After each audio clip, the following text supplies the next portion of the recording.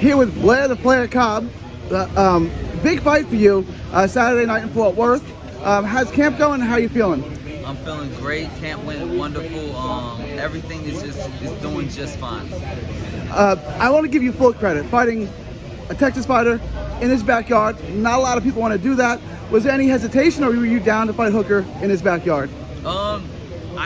This is what boxing's all about. Flair brings quality entertainment. He's always going up against the odds. I came and saw and I conquered, and that's how Blair the Flair works. Blair the Flair is the ultimate epitome of human existence, and this is what Blair the Flair does.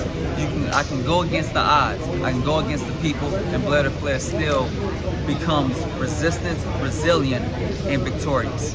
I want to ask you about that. You talk a lot. Obviously, you're an entertainer. You're a fighter, but you're also an entertainer.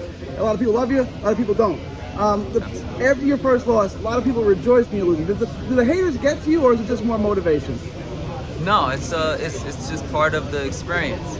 I love the fact that people would rejoice in the fact that I lost, because that's just more. That's just more to me, more to my stock, and more to my credibility. Look, I'm out here fighting tough fights, fight after fight.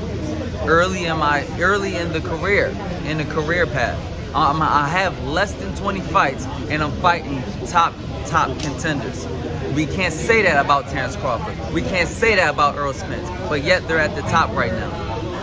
There is no trickery with how Blair the Flair is coming up. It's the hard way, and it's the right way for you guys, the fans, to see the ultimate experience of entertainment. Blair the Flair is here. Blair the Flair Cobbs, never shy. You want to give us a prediction for Saturday night?